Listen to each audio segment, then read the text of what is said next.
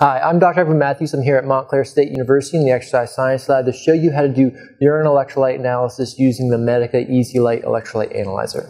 So the process of turning on the electrolyte analyzer and getting it calibrated and getting it, the quality controls done and all ready to go is the same as what it was for doing blood electrolytes. So if you haven't gone and watched that video on how to do blood electrolytes, please pause this video for now and go watch that video on doing the blood and then come back to this video.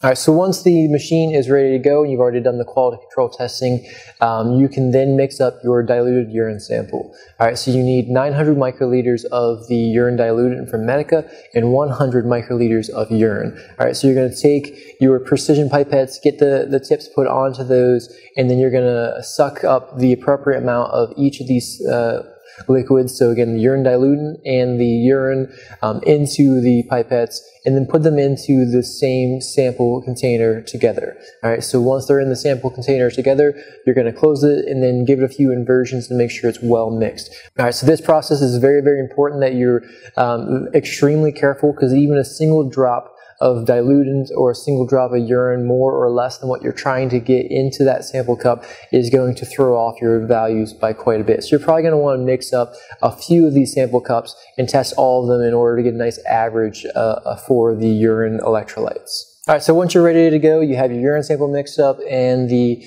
machine is on and quality control tested, you're then going to be able to run the sample. So get your chem wipe ready so you can have some sort of soft tissue to clean the probe as soon as you take the sample out. And then the screen on the machine is going to say analyze blood. So you're not analyzing blood right now, so you're going to hit no. You're going to keep hitting no until you see the screen that says next menu, and then you're going to hit yes. And most likely the first thing that pops up is going to ask you if you want to run urine. You're going to hit yes. If it's not the first thing, just hit no until you see something about running a urine sample.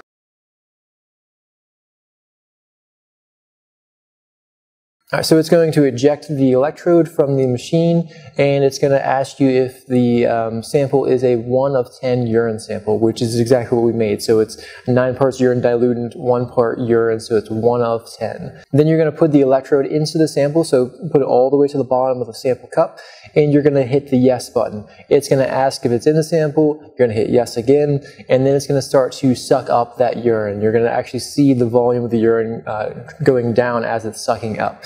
Alright, eventually it's going to make a beeping sound telling you to take the sample away, and then it's going to ask you to wipe down the electrode. Alright, so you have to work quickly at this point. So what I do is I take the chem wipe and I just put it at the base of the electrode right before it goes into the machine, and just put a little bit of pressure with my fingers, just enough to make sure that the chem wipe is in direct contact with the electrode, and no more than that. Alright, so you don't want to really hold it. Just barely put any pressure on it, just again enough to make sure there's direct contact. The machine's going to pull that electrode up.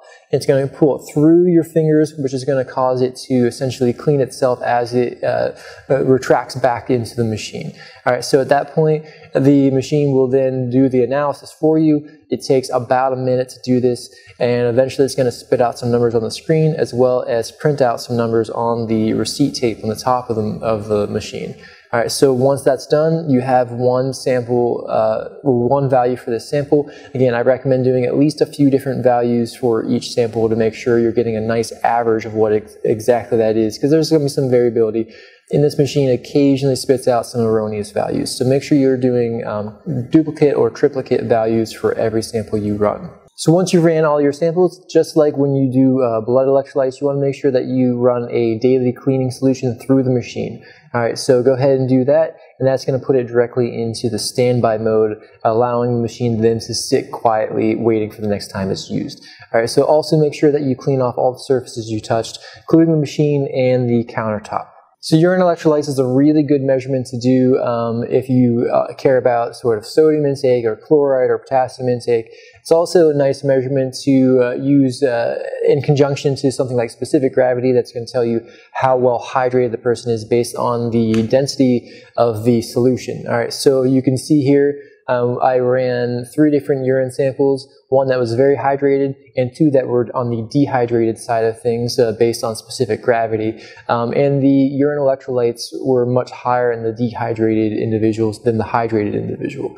All right, so again, super useful measurement to do. I hope this was helpful. If you have any questions, please put those in the comment section below, and I'll try my best to answer those. Otherwise, please come back and watch another video. Thanks.